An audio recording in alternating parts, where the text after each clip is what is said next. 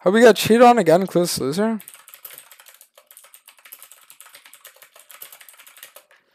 It's like at the end of the day, that guy thinks. You guys want to know what the funniest thing is? I'll tell you guys what the funniest thing about that is, right? He's gonna say, "Hope you get cheated on again, loser," right? And he's gonna think that I'm gonna sit here and I'm gonna get mad about that, right? He's gonna sit there and he's gonna think that like that I'm gonna sit here and I'm gonna be like, dude, why is he bringing up all that stuff? And he's gonna think that it like tilts me, right?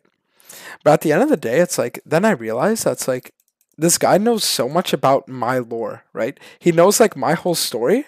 And the craziest thing is that the only thing that I and everyone else knows about this person is that he's a dog shit Quinn top main. Do you know what I mean? It's like he sits here and he knows like my entire story. He knows everything about me. And it's like the only thing I know about you is that you've been diamond for literal years and your early season peaking with a barely positive win rate on Quinn top, losing lane every game.